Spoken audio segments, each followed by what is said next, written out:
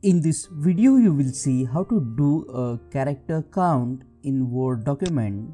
As you can see, I have opened this statistics window, and this statistics window show characters with no space and characters with spaces.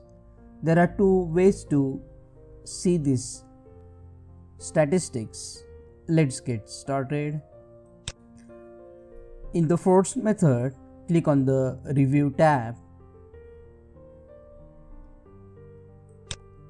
After clicking on the Review, at the right hand side you will see here the option ABC 1 2 3.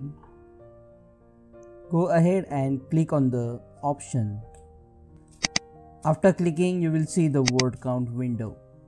But if you want to frequently see the word count or a character count, then you can use a taskbar here. It will show you the live character count. To add live character count, right click on the taskbar. You will see here the option word count and character count.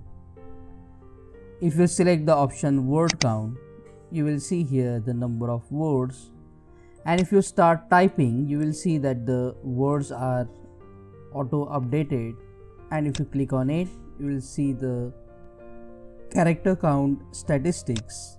But if you want to see the characters directly without spaces, you can click on this option and the character count will be added here. So when you type anything inside the Word document, you can see that the character count is auto updated and you can see it live. Click on that like button, comment below and let me know if this video solved your problem. And don't forget to super thanks.